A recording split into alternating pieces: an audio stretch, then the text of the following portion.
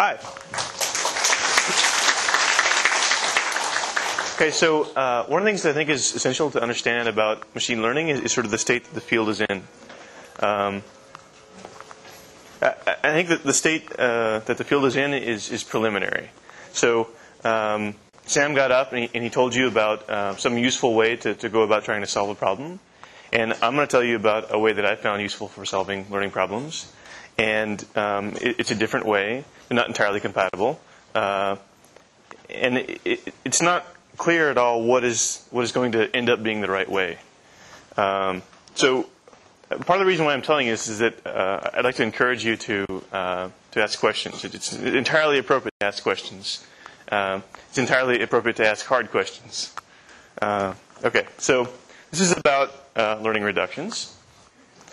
This is stuff that I've worked on with a number of other people. How's it go? Okay, so let's say that you're trying to solve some learning problems.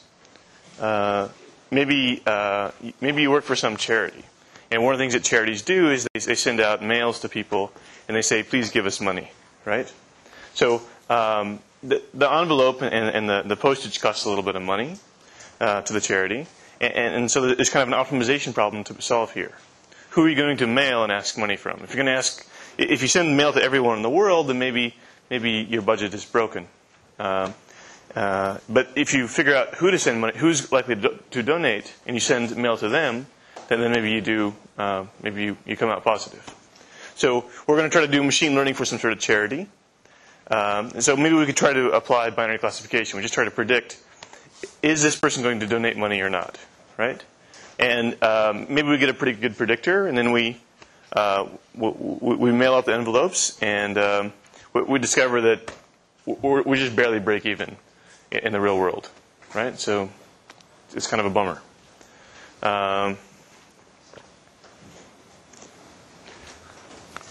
So there's a problem here, right? Here's another situation which comes up. Maybe we're working for a doctor, and the doctor wants some mechanism for predicting whether or not somebody has cancer. So maybe you decide to use a support vector machine.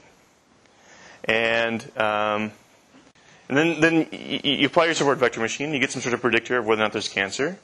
And then you go and show it to the doctor, and the doctor says, no, I don't want it to tell me whether or not there's cancer. I want it to tell me the probability that there's cancer, right? So then maybe you take your support vector machine. So this is a little bit out of sequence in some sense because people are going to be talking about support vector machines more thoroughly. But you can peer inside of what a support vector machine is doing, and you can extract some number called a margin. And then you can kind of the margin is kind of like a confidence that you have the confidence in your prediction.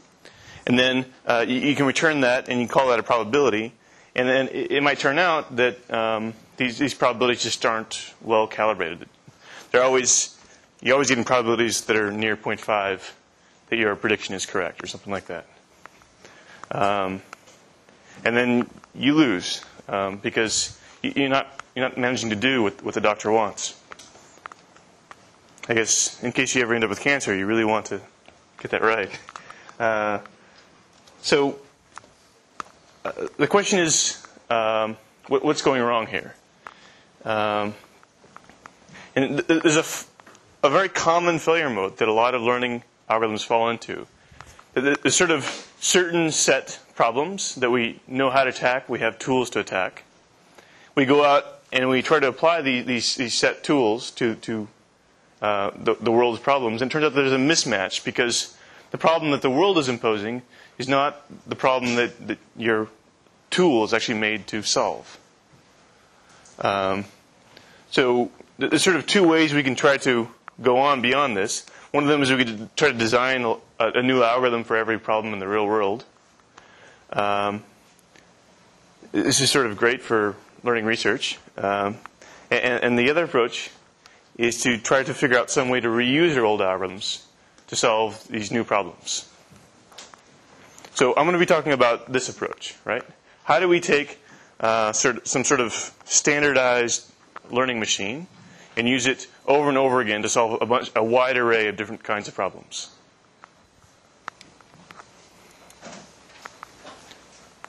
This is a question that somebody should ask. All right, so somebody needs to test the system. If you push the button, does the camera actually focus on you?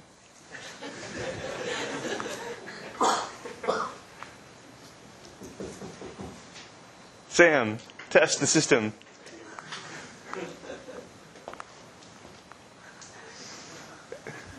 John, can number 2 do everything that number 1 can? I don't know.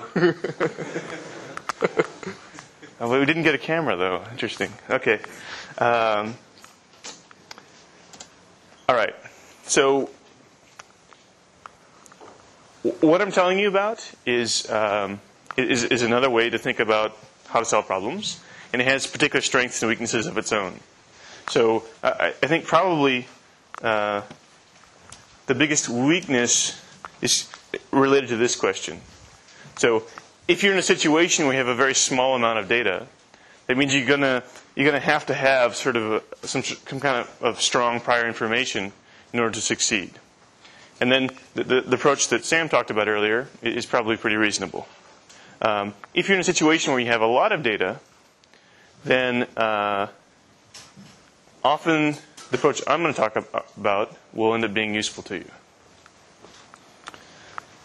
Okay, so what are these learning reductions? So we're going to think about how to reuse an algorithm to solve a bunch of different problems. So there's several things which are several properties of this approach. One of them is that it's reductionist. Well, I'll just go through each of these individually. Okay, so there are a lot of good things which are reductionist. One of them is we figured out how to kind of reduce the process of computation to transistors. This has turned out to be extremely useful to all of us. We figured out how to reduce the rendering of scenes to rendering triangles. So when people are building models that they render, they're often actually just turning everything into a zillion triangles and then rendering the triangles. And much of science is also kind of taking a reductionist approach to try to figure out some kind of core problem. We figure out how to solve the core problem, and we figure out how to use that solution over and over and over again to solve lots and lots of different problems. Okay.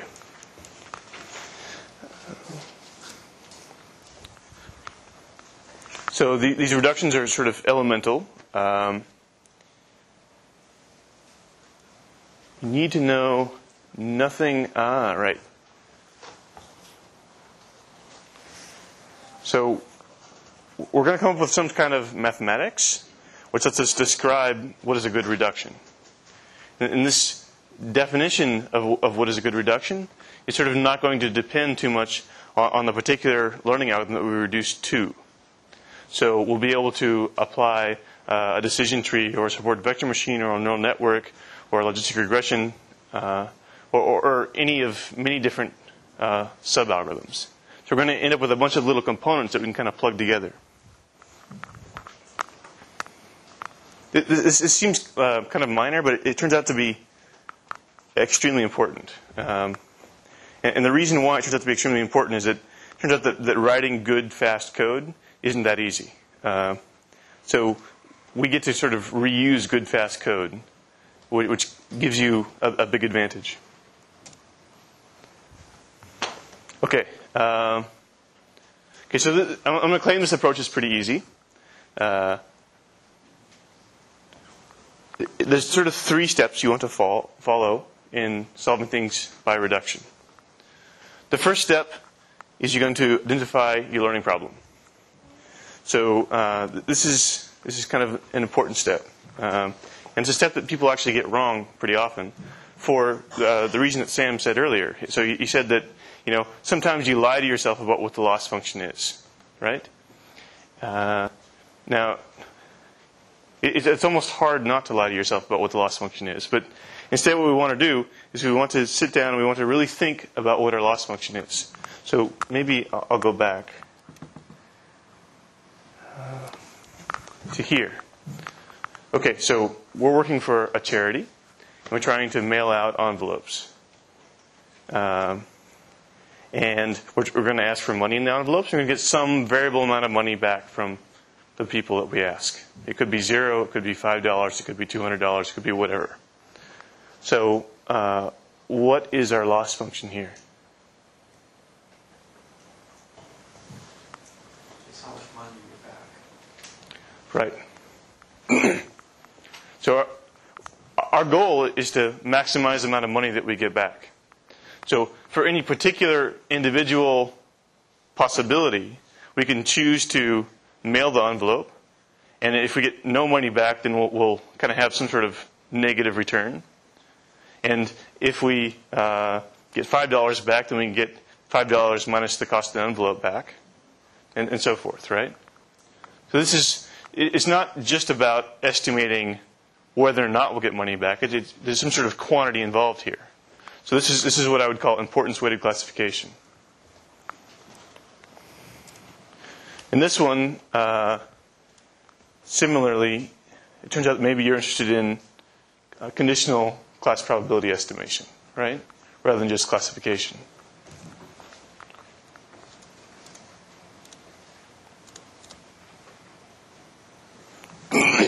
Okay, so maybe now we've sat down and we've thought about what the real problem is. What you can probably do, or at least I hope it's probable, is you can go out and you can just find a reduction that somebody's already made. And you can apply this reduction to some simple learning algorithms, and you can just try it and see if it works, right? So it'd be a very quick test. And if it's not necessarily pre-made, then you have to actually create the reduction. And maybe creating the reduction is as hard as creating one learning algorithm. Oh, and I guess once you find this reduction, you just build your predictor using the reduction. Okay, so this is enough of the overview stuff. And now what I would like to do is I'd like to tell you how to take various learning problems and reduce them to binary classification. There's a question somebody should ask, which is, why binary classification? And the answer is, it was because it was what I was familiar with. The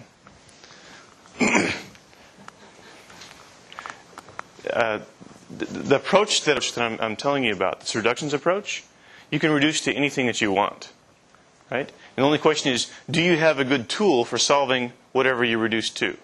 So another very natural and compelling candidate would be squared error regression. Okay, so importance-weighted classification.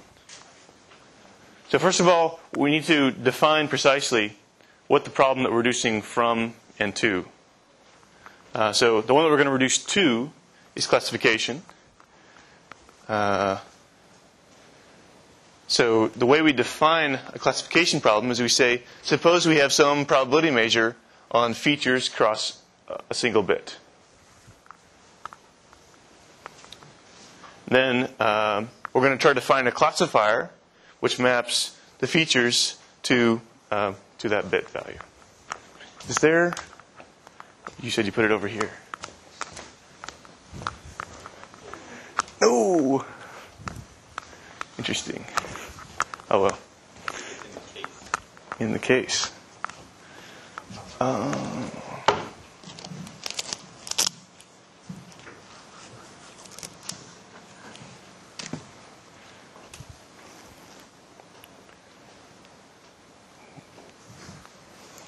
Now, it'd be really great if I had like a three-way laser pointer, and then I could get them all. I don't know. Okay, so we have this measure, D. This is some probability measure.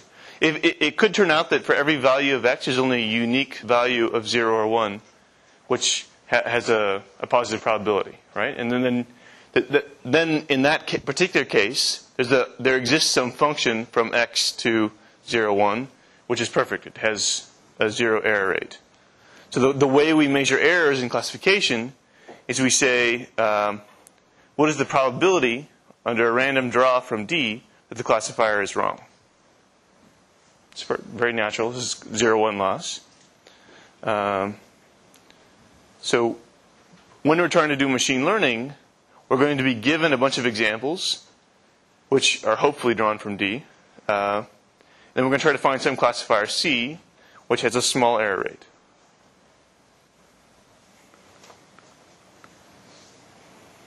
Maybe now you start to see why I reduced the classification. This is sort of, I don't know, it seems like it's the most simple learning problem you could have, just predicting one bit.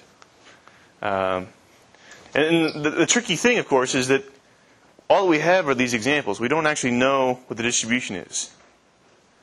So this is kind of impossible in general without some kind of prior information. But maybe maybe we do have some prior information. So maybe it turns out to be possible for the problems that we actually care about.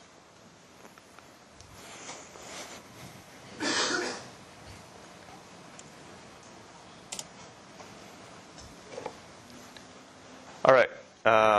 Importance weighted classification is the same as binary classification, except for one small difference. The distribution is over the same thing as before, but also there's this positive real number. This number I'll call the importance. So, for example, in the charity application, this would be, so if you have 0 return, then it would be just the cost of the envelope. And for a particular example, and if you get $5 back, then the importance would be $5 minus the cost of the envelope, right?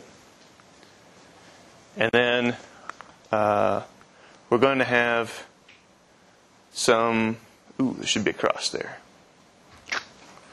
We're going to have an importance weighted data set, and now we're going to try to find a classifier C, which has a small importance weighted loss. So an importance weighted loss is just going to be.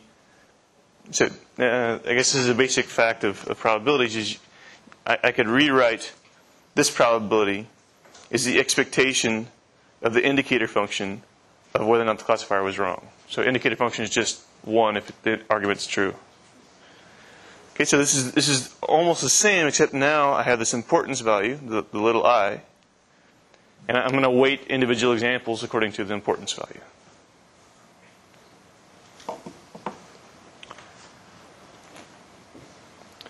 All right. So there's a very basic theorem. This theorem is so basic that nobody can claim it. The basic theorem is that for any classifier and for any importance weighted distribution, there's this other distribution, d prime, which is the same as the old distribution, except now you kind of upweight by the importance. And you divide by the expected importance. And then the claim is that the binary error rate on d prime times the expected importance equals the importance weighted error rate. So this is a very basic insight, and it turns out that it's extremely useful. Because what this says is that if you find a good classifier C for d prime, then you're also finding a good classifier C for D, the original importance weighted problem.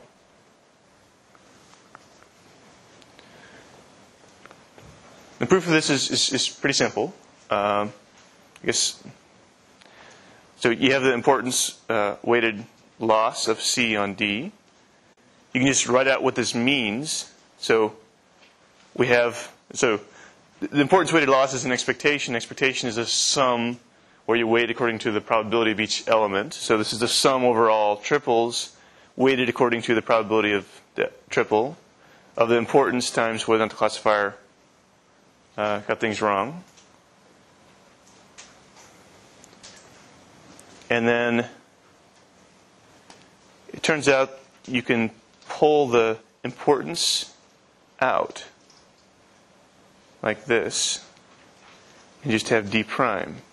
Because remember, d prime is just this quantity here, right? So this is ID divided by the expected importance. So that's d prime times the expected importance.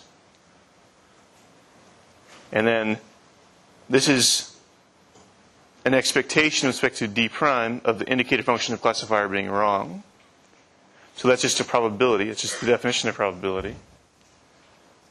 And then we can rewrite this as the binary error rate. And then it's just exactly the result, right?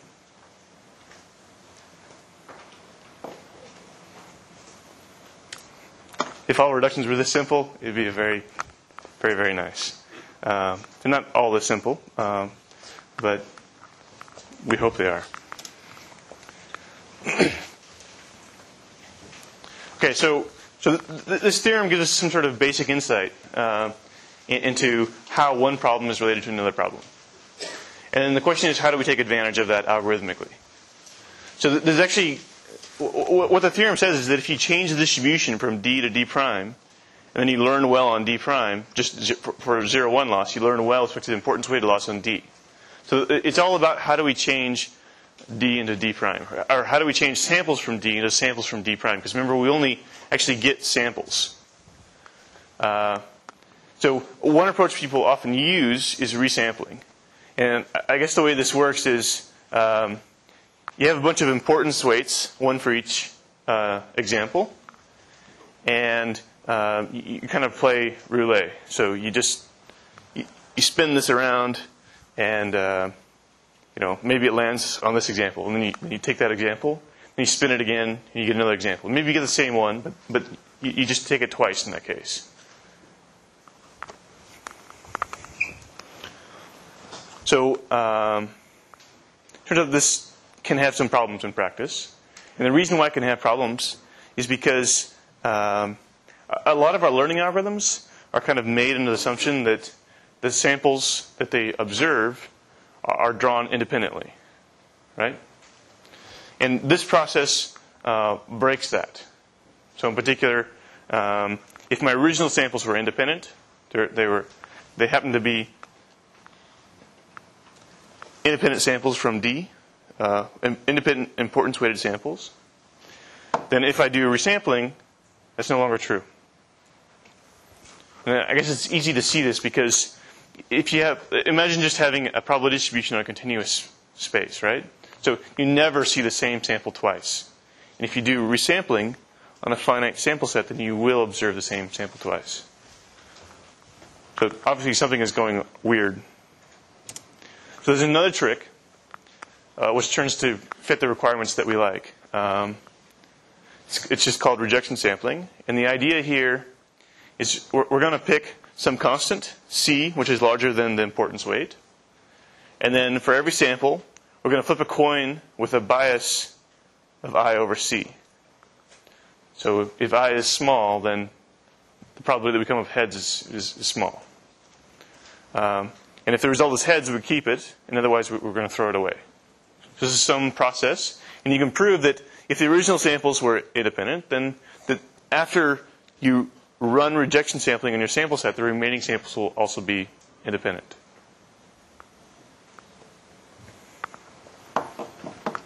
Okay, so it's something a little bit weird here, which is that we're kind of throwing away some of the information. So maybe it's a simple way to fix this. So here's kind of the most naive algorithm that you might imagine. The algorithm is called costing. It takes as input some importance weighted data set and some binary learning algorithm. And then for maybe 10 iterations, you do rejection sampling from the importance weights to get a binary data set with no importance weights. And then you learn a classifier on that binary data set, and you take the majority vote over each of these 10 different classifiers you learned. Okay, so this is a very simple algorithm. Just repeated rejection sampling and then take a majority vote to learn classifiers. It turns out that this algorithm works really great for this charity problem. So in 1998, the conference called KDD had some sort of championship where the problem was exactly this. It was figuring out how to optimize who you're going to send envelopes to get the most in terms of donations. And you can apply this costing reduction, and you can ask yourself, what is the total return that was received? And so the total return is measured in terms of profit, which is essentially equivalent to expected importance. And you can use different Bayes classifiers. Here's naive Bayes, which Sam talked about. This is boosted naive Bayes. This is just... what is the blue and what is the green? Yeah, I'll get there in a sec. This is a decision tree, and this is a support vector machine, which you'll hear about later. Okay, so there's actually 3 things here. There's also something here, and here, and here, and here that you can't see, which has to do with, suppose you just ignore the importance weights and you tell your classifier to learn. It turns out that all these classifiers tell you that it's great to predict that nobody will donate. You have very high accuracy, and then you don't mail out any envelopes, and then you get no return. Right? Another thing that you can do is you can do the resampling, the first resampling approach. That's what the green is. So you can do resampling, and then you can apply your Bayes classifier. Or you can do rejection sampling, and it seems that this rejection sampling works pretty well. Okay? So, unfortunately, we came up with this after 1998 because I guess we would have won. You should always kind of take these things with a grain of salt because, after the fact, these championships that are run in machine learning I think are actually great. And after the fact, we get to kind of pour over the data set over and over again and try our best to overfit to it. All right.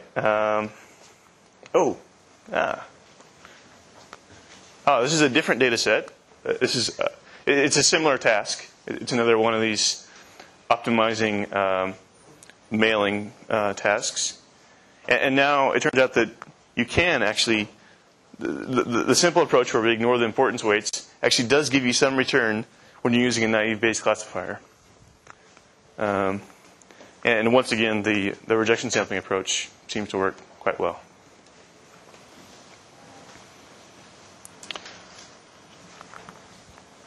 Okay, so are there any questions about the importance weighted approach?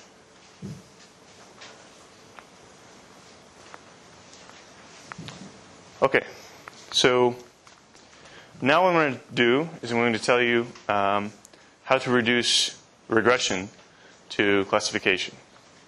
So this is a little bit of a weird thing to do because there's lots of great regressors that already exist. So it's not clear this is an essential problem that needs to be solved. But maybe we're feeling mathematical and we want to know, if I have a good classifier, do I have a good regressor? Oh, by the way, you could think about going the other way, right? You could reduce classification to regression. And this would be pretty easy because you just use the regressor to estimate the probability that the label is 1 given X. And then you would just threshold. Is the probability above 0.5 or below 0.5? This would give you some kind of good reasonable estimate. So the other direction turns out to be a little bit more difficult, but it seems that there is actually a fairly natural, simple algorithm for doing this. Okay, so first of all, what do I mean by regression? So you have to be kind of careful with this because people mean different things. So what I mean by regression is we have some feature space and we have some Y label, which is now in the range from 0 to 1. So it could be 0.3, 0.5, 1, 0.9, whatever.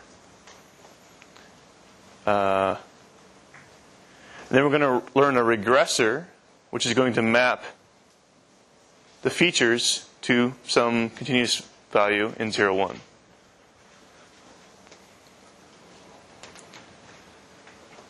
And the learning problem is going to be given examples, which are hopefully drawn from D, but may not be. Find a regressor, H, which has a small squared error. So squared error is actually a pretty interesting choice of error measure. And the reason why it's interesting is that the minimizer of this is the mean. So you want h of x to predict the probability, the expected value of y given x. That's what's going to optimize the squared error. So now this is the first step in the reduction. We've identified some problem. And the question is, can we reduce this to binary classification?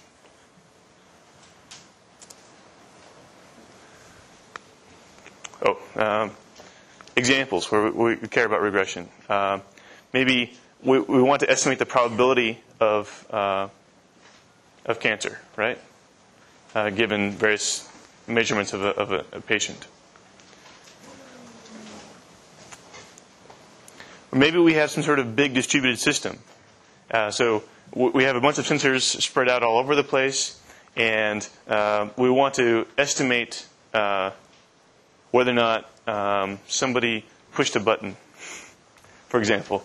So each of our different sensors might get different bits of information. And we can try to have each individual sensor make a prediction. But if it predicts just a single bit, somehow combining a single bit is not attractive, because it doesn't have enough information to really... I mean, maybe all of our sensors individually think nobody pushed a button. But if each of them happens to think that, with probability 0.49, somebody pushed a button, if we knew all that information together, if we could get all that information together, then we would perhaps believe that somebody had pushed the button. All right. Okay. We're going to start with a basic observation. Let's pick some threshold in interval between 0 and 1. Let's take a sample. So this is a regression sample, which means y varies between 0 and 1. And let's form an importance weighted sample of the form, here are my features. Is the y value greater than the threshold or not? So this is the binary label.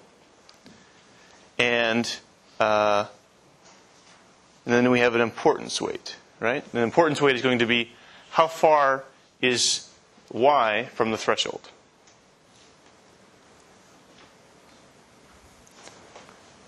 And the claim is that if C is perfect, meaning it's going to give us the best possible prediction, then that will mean that when C of x equals 1, the expected value of y given x is going to be greater than t. And you can this is easy to work out.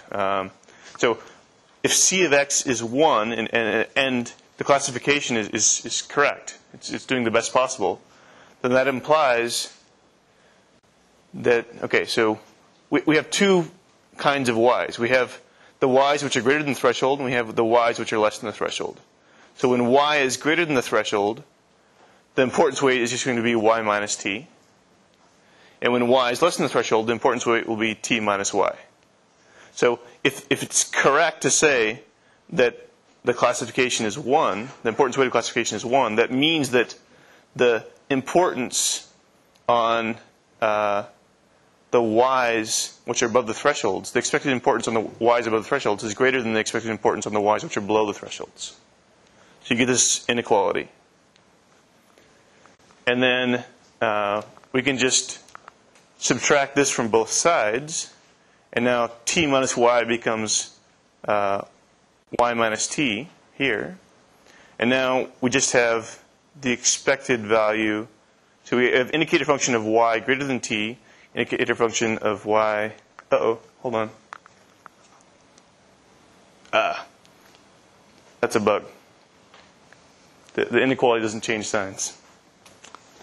Okay, so this is indicator function of y less than or equal to t. Indicator function of y greater than t, which is everything. And we multiply by the same thing in either case, so this is just expected value of y minus t. And t is a constant, so you end up getting this equation. Okay, so this is another simple observation, and it tells us, if you think about it, how to do this. So here's an algorithm. This is the algorithm which reduces squared error regression to binary classification. It's a very simple algorithm. What it does is, okay, so the name of t changed to p. What it does is you start with your regression data set. You choose some values of t, some thresholds, and then you form importance-weighted data sets. And then you're going to apply an importance-weighted learning algorithm. You're going to learn a bunch of different binary classifiers. And then at test time, you're going to have some features. You're going to ask each classifier how it predicts given the features. Maybe the predictions will look like this. Maybe, it's almost never the case that y is greater than 0.99, so it's 0. It turns out that even y is typically less than 0.5, which means this guy predicts 0. But he's greater than 0.1. The y is typically larger than 0.1, so this guy predicts 1, and this guy predicts 1. And then the way we're going to form a regression estimate is by just looking for where this threshold is. Where do we switch from predicting 1s to predicting 0s?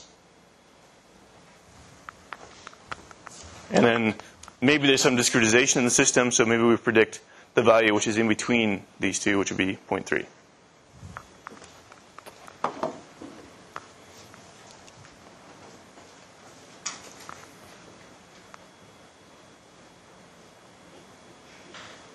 Nobody's asked the question in at least 10 minutes. Somebody ask a question. What happens if the probabilities aren't monotonic? Good, good. There's a few problems with this algorithm.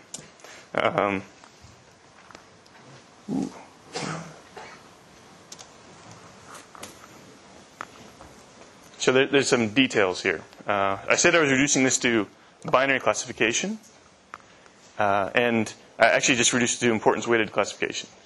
But I told you how to reduce importance-weighted to binary, so you can just apply that previous reduction. And here's your answer, Sam.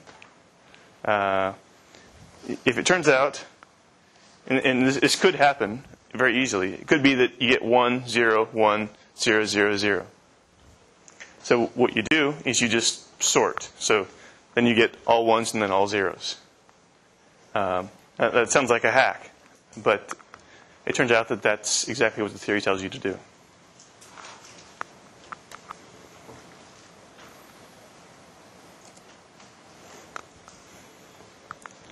And then I guess there's also an issue in sort of how do you discretize on T. We tried using sort of a uniform grid. It worked pretty well. It works a little bit better if you kind of discretize on demand. So maybe most of your y values are up near 0.9, and then you want to put your discretization in that region. Okay.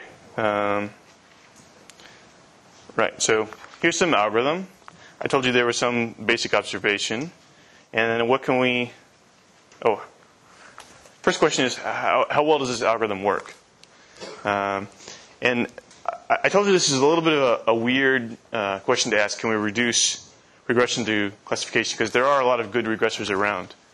And some of these... So what this is doing is it's comparing various algorithms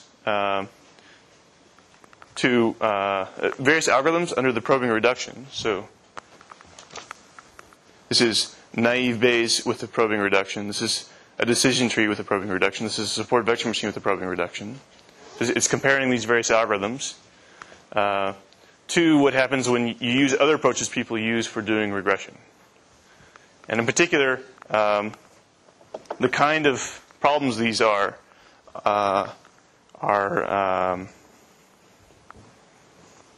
these are really classification problems. So when you're doing regression with classification, you're really trying to estimate the probability that y equals 1 given x. Okay, so some other approaches people use is they just try to apply a naive Bayes classifier straight it, and then estimate probabilities. Some people try to use a naive Bayes classifier, and then instead of reporting the actual probability of that y equals 1 given x, that the naive Bayes tells you, that they try to fit some sort of function to that output, typically a sigmoid. Sometimes people try to use a decision tree straight. I don't know if I don't think anybody's talking about decision tree here. But the way a decision tree works is very simple. What happens is you have a bunch of features, and first you have some test. Is the third feature above or below 0.2, right? And this splits your data. And then you have another test. Is the second feature above or below 0.7? And that splits your data again and again and again. So you keep on splitting your data as you walk down some sort of tree until you get down to the leaves. And then in the leaves, you have some samples remaining. And you just ask yourself, what fraction of the samples predict one way versus another?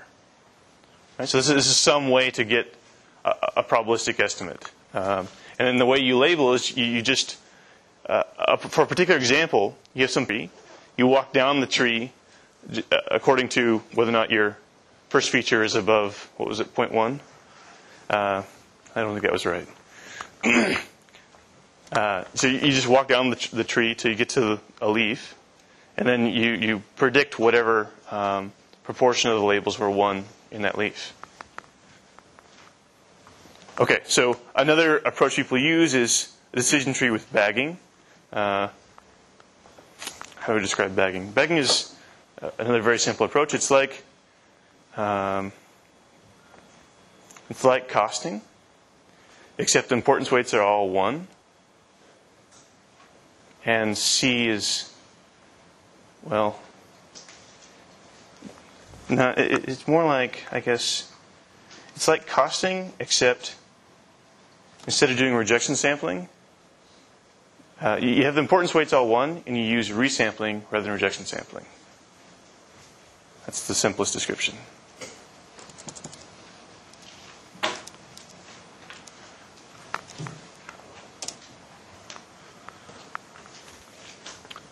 And then another approach people use is they try to apply a support vector machine. This gives them a pretty good classifier. And then to get a good prediction, a good probabilistic prediction, they fit a sigmoid to the margin, which is some internal value you can extract from a support vector machine. So I guess the way to read this is, we're talking about squared error, which means that smaller is better. And for each of these kinds of classifiers, there's several approaches. And they're ordered in the same way they are up here, right? So right there is naive Bayes under the probing reduction. And, well, I can't. That's naive Bayes under the probing reduction. This would be naive Bayes under SVM. And this would be naive Bayes under, This would be a support vector machine under the probing reduction. And this would be a decision tree under the probing reduction.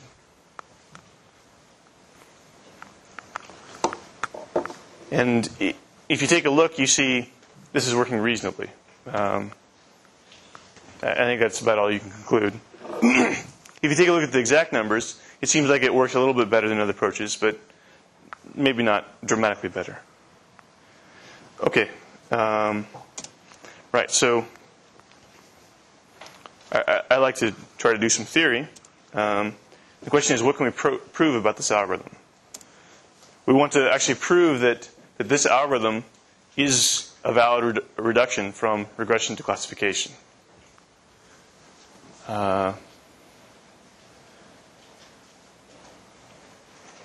So there's a trick which is very helpful in thinking about the proof. So we have a bunch of different classifiers. And we could try to prove something with respect to kind of the collection of classifiers that we actually made, but maybe there's some way to just think about having one classifier. It turns out there's a trick which lets us do this. So what we're going to do is we're going to think about adding the threshold t into the feature space. And then we're going to think about, so we have a importance weighted data set for each threshold t. We're going to think about taking a union or maybe just a stochastic choice from each of these. And then we're going to learn one classifier with respect to this one sample set. And then we're going to define C sub t of x equals C of x comma t. And so this is a trick. Since we have a bunch of classifiers and we're learning them and calling them in parallel, we can just put the name of the classifier into the feature space. And then we can ask ourselves, what does a small loss with respect to this classifier, this one, imply?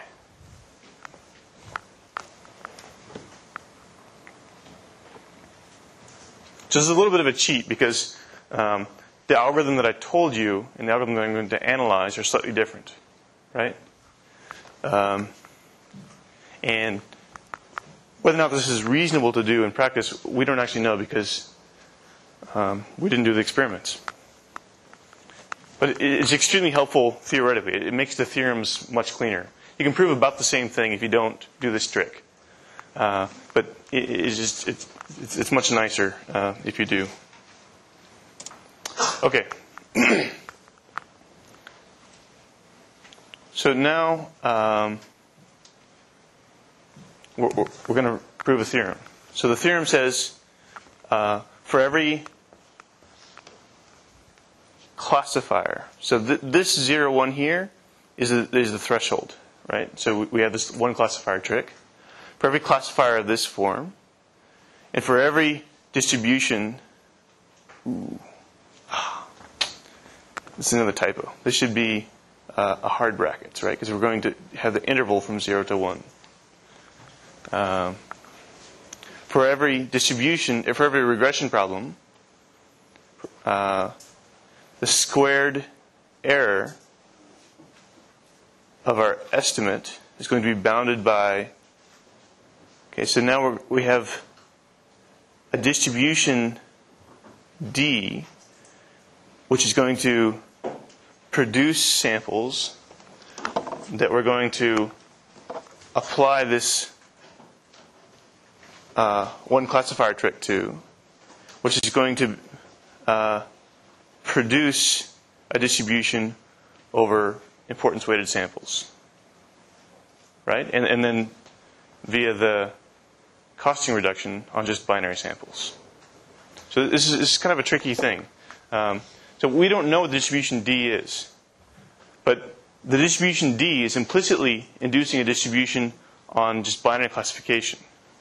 And the way that you get at this induced distribution, the way that you draw from this induced distribution is you first draw from the original distribution D, and then you pick a random threshold T uniformly from 0, 1. And then you just create the importance weighted sample. Then you transform the importance weighted sample into a binary sample using the costing reduction. Okay? So, right. So claim is the error rate of the classifier on this induced distribution minus something bounds of squared error. So if I just told you this theorem, which is true, then it wouldn't actually be very interesting. And the reason why it wouldn't be very interesting is because we're trying to apply regression in kind of inherently noisy situations. So we need a theorem which is actually going to imply something when we have a lot of noise. Just saying I have one error rate bounds another error rate isn't very convincing because this error rate will be pretty large when you have a very noisy D. So what you do is you subtract off the smallest possible error rate. Sometimes people call this the Bayes error rate. So you ask yourself, suppose that it chose the best possible classifier. That would have some binary error rate. And it turns out that you can subtract this off. So that it's this difference which bounds a squared error.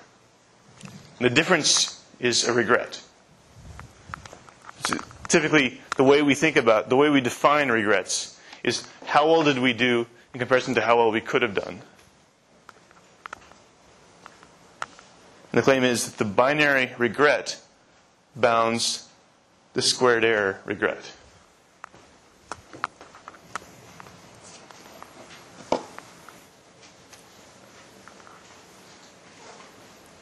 Okay? So, yeah. Nice theorem. How do you prove it?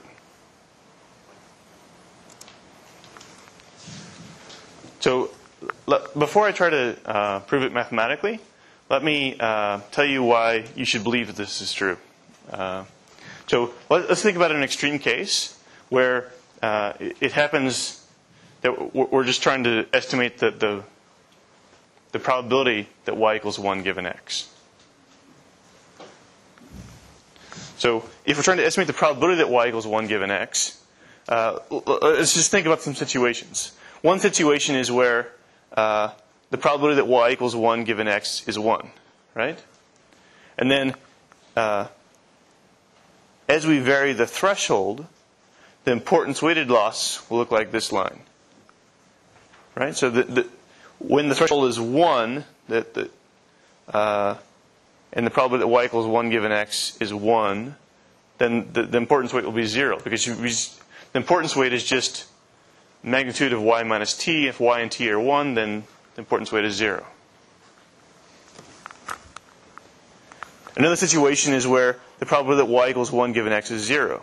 So we're always going to be, is always 0. And now the importance weight is going to look like this.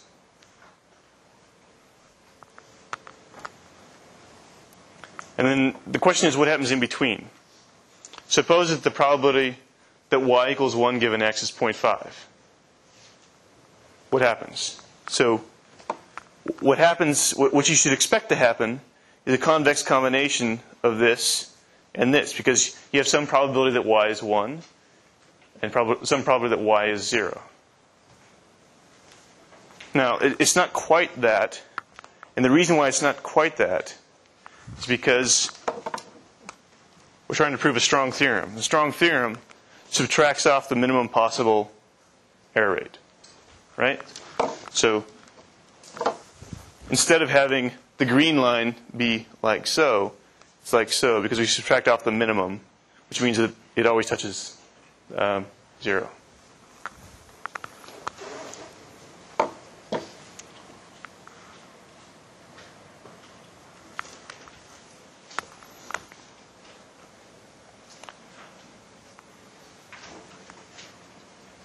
Okay, so these are some cases, and now what we want to do is we want to think about an adversary who's going to choose how to make our classifiers screw up. And we're going to place a constraint on our adversary. The constraint is that the classifier cannot take too much importance-weighted loss. Or you cannot cause too much importance-weighted loss. And the question is, what is the most efficient way for the adversary to disturb our prediction, given his budget on the amount of importance-weighted loss he can incur? So every classifier has some importance-weighted loss. So let's suppose that we're just in this case here, right? So the classifier at this threshold will have this much importance-weighted loss that he suffers when he predicts wrong. Okay, so there's two observations which make this kind of trivial. The first observation is that it would be very dumb for the adversary to screw up on this side of the truth and on this side of the truth. And the reason why it's very dumb is because we had that sorting operation, right? So if we screw up here, then we're going to be turning a 1 into a 0. If we screw up here, we're going to be turning a 0 into a 1. And after we sort, these cancel each other out. So it's as if the adversary achieved nothing. Okay, so that says that all of the mistakes are going to be on one side of the truth in the worst case. And then a second observation is it wouldn't make very much sense for the adversary to mess up here and to not mess up here. Because after we sort, these two are equivalent. And the importance weight that the adversary pays is smaller here than it is over here. So it says that the most efficient way for the adversary with a budget to disturb our estimate is to just choose one side of the truth and just start erring over and over and over again until he runs out of budget. And then the probing algorithm will report this, the truth will be here. And then this is just something linear, so if we integrate that, we're going to get something squared. So the amount of area here is the amount of budget the adversary has. And it's going to induce some particular squared loss. Okay. That may have been marginally clear. We also have the proof in math. Okay, so other questions? This is a good page to ask questions about.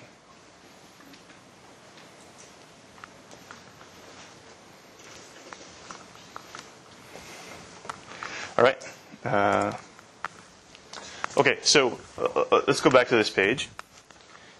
If you take a look, the importance weight here, the integration of the importance weight is just going to be a half because it's half of this unit rectangle, unit square. Okay, so the expected importance is going to be less than or equal to half. So what we're going to do is just going to start writing down what the various definitions mean. So we have this term which is a regret, which is how well we did compared to how well we could have done. And the claim is that this equals this. So we're going to write down the importance weighted loss minus the minimum possible importance weighted loss.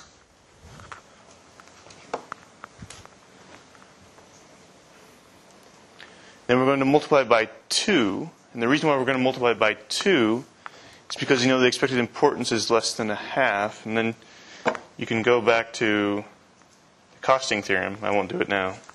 And remember, there was this relationship where the binary loss times the expected importance equaled the importance weighted loss.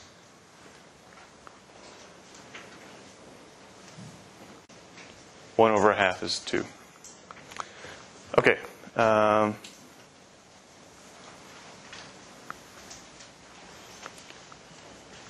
What's happening here?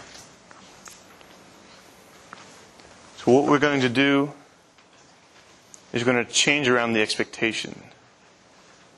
So it turns out that the way that you prove these reductions typically is all the action is kind of happening in the loss function and in the particular labels. And it doesn't really matter what your features are, so you can just condition on your features. So we're going to pull the expectation over x and t out of the full expectation. So we're just kind of reordering how we take the expectation. All right, I feel like I'm going a little bit too fast. Let's think about what this means here. So this classifier with the smallest error rate is going to be the one which, okay, so if we predict 1, then whenever the truth is 0, we're going to pay this kind of importance weighted loss. Right? So this is just, if the truth is 0, if y is less than the threshold, we're going to pay t minus y. Whenever we predict 0, if the truth is 1, if y is greater than t, the amount of loss that we're going to suffer is just y minus t. Right? And the best possible classifier is just going to pay the minimum of these two possible losses.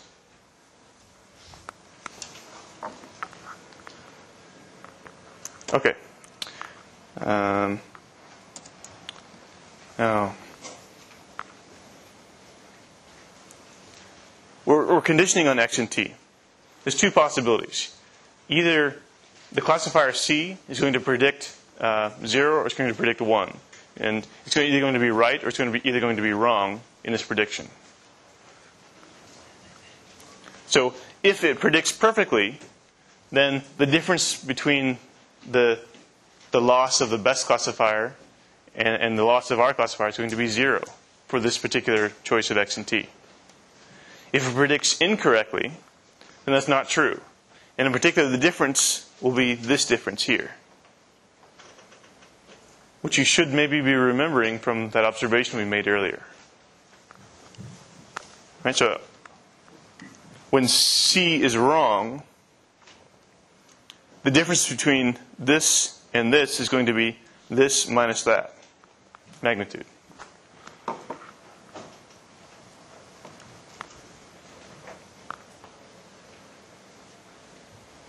So we have a minus sign and we have a minus sign, so we can just reorder things to where we have a plus t minus y. And then we have y less than or equal to t and y greater than t, which means this is just t minus the expected value of y given x. And then if you recall, we had that 2 running around. So it says that the cost of the misprediction is t times expected value of y given x. Okay, so all that I've done right here is essentially what was obvious from this graph. All that I've done is I've told you that the importance weight, the amount of loss suffered for screwing up, is something kind of linear in how far you are from the threshold. Right? So this is, if you screw up for this particular t, you look at how far the truth is from the threshold. And then now we're just going to make the observations that I made earlier in a little bit more mathematical way. Actually, they're the same observations. So a good adversary is only going to screw up on one side of the truth because the sorting cancels out things. And he's going to screw up as close to the truth as possible because the loss is linear in the distance of the threshold from the truth. And then we have the truth. We're going to have the adversary induce a loss of delta. And we're going to integrate this from the truth to the truth plus delta. And then this integral turns out to just be delta squared. And that's essentially the proof.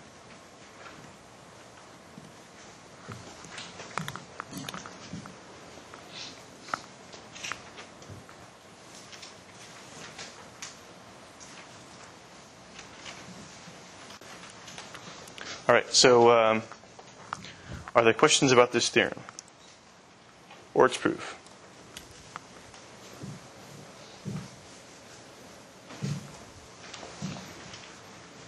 All right.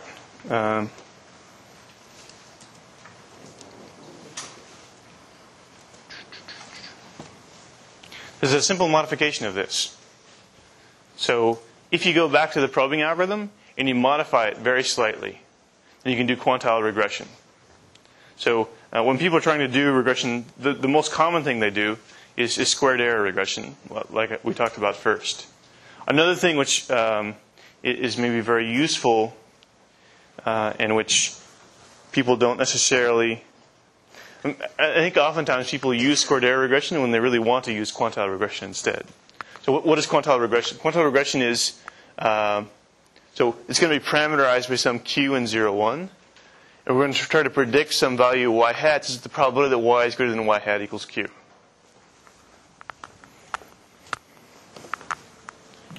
So if you take this probing algorithm and you just modify it slightly, it turns out that you can get quantile regression. The way you modify it is in terms of the importance weights. So now instead of having, you remember before we had the magnitude of y minus t. Now we just have q when y is greater than t, and 1 minus q when y is less than t. And then you can go through and you can prove that the quantile loss is bounded by the binary.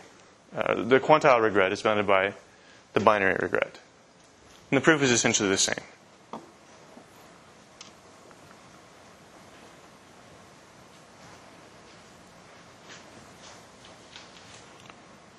So quantile regression is a little bit less used. And that means that people haven't had so much time to develop a lot of tools to solve it very well. So perhaps it's unsurprising then that when you go and you apply this quantile regression reduction to various binary classifiers, it works pretty well. So for 4 different data sets and 3 different choices of quantile, we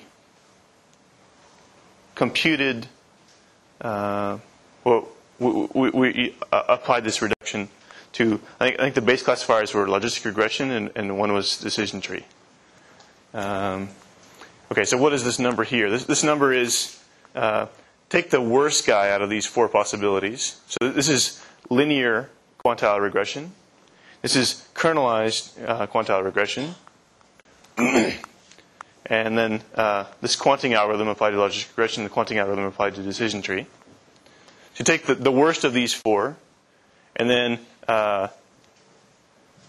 divide the performance in terms of the absolute of the quantile loss by the worst, right? So this is a normalized performance. So what this is saying is that using quanting with a decision tree, we got maybe 60% of the loss that we got using linear regression. Yeah? John, what exactly do you define as the quantile regression loss?